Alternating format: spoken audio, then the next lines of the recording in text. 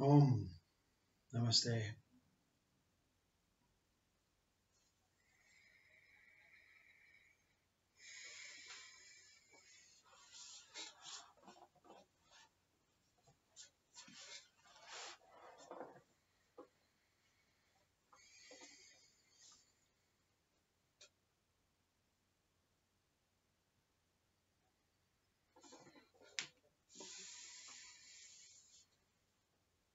Yoga. How to worship change? How is this possible to worship change? How is it possible to overcome the suffering and everything in the world that is taking place? I know it's easy for you to say to switch my television off, but I have a family who watch it and they are not seeking, and I am seeking, you see. Every time I go to work, someone is speaking about what is happening tragically in the world. How can I worship all this, you see? A very good question. Very, very good question. Initially, it's not possible. Initially, depending on what state your world is in and what is going on in your world, it may seem like impossible. But it's not, you see. Worshipping change is the same as every other word in the dictionary. It is trusting in these words that over a period of time, everything will be as it is spoken. It is about acknowledging your awareness and recognizing change has happened, and you recognized it even though you find it very, very difficult to worship the outcome of this change. And when the scab on the lip appears and you look in the mirror, initially you'll go, oh, many thoughts come in. I have to go to work. Is it contagious? Is it going to be laughed at? And am I going to be mocked? How did I get it? You know, it's in Google, I must Google scab on face, whatever, right? All of this can come. This is all changing to deal with this scab. Worshipping change means once all the thoughts come and go, you become aware that you didn't worship these thoughts, but the awareness says, I recognized at the end of all these thoughts that the words that Popsy spoke came and woke me up slightly and said, oh, okay, yeah. All these thoughts came, all these thoughts went. I didn't worship them. I found it mind too overpowering to worship. But now I recognize that I am aware that I didn't worship. See? Now I can worship the recognition that I didn't recognize these thoughts initially, but now I do.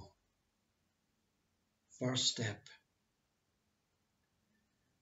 You heard of the term awakening? Awakening is not one singular thing. It can happen to one person in one singular moment, and it's all over. No more sleep. But most are awakening every time awareness kicks in.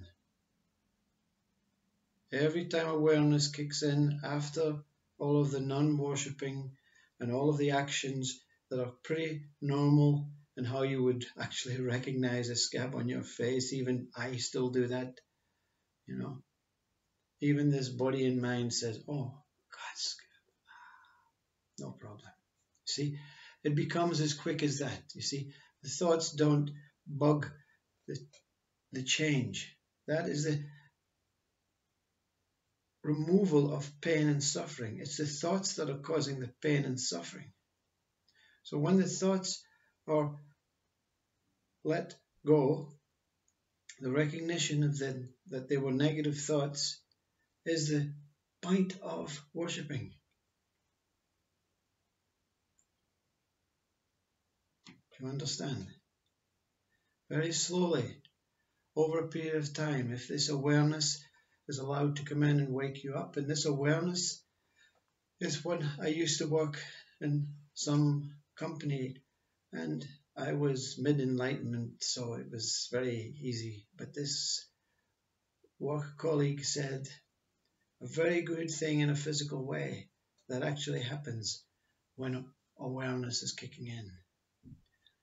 When you're in a job, when you're really in the job and you're doing all these things, it's very good every now and then to take a step back and review what's been taking place. That way, there are a little lesser chances of you making mistakes by doing things like a robot, automatic pilot. So awareness means take a step back. Scab on lip. Scab. Oh my God. What am I going to do? How am I going to get rid of it? What cream is it? Where did it come from? Yes. Cream out. Oh, yes. Google. 10 minutes later. Don't ignore scab. Recognize. Okay. Well done, you. I'm aware that all these thoughts came and I didn't worship the changes that I would love to worship. Scab is still here and I'm aware that it's here. Now I can worship the non-worshipping. You see?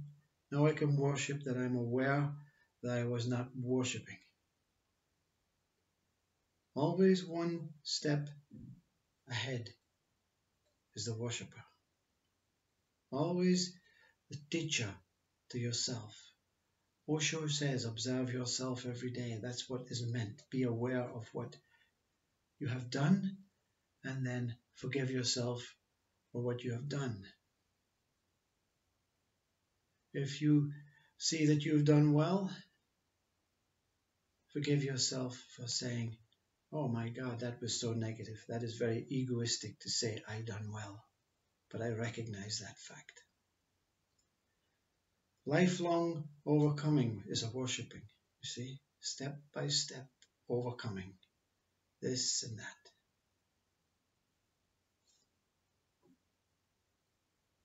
Stay with it. No need for massive enlightenment, memory loss, 7 years of dementia state. You can do it step by step. Be aware and trust that the changes that are coming in front of you, including the scab, are all coming for you so that you can overcome, recognize, and forgive yourself until no more recognition, no more scabs on the lip, just simply moving with life's dance. Namaste.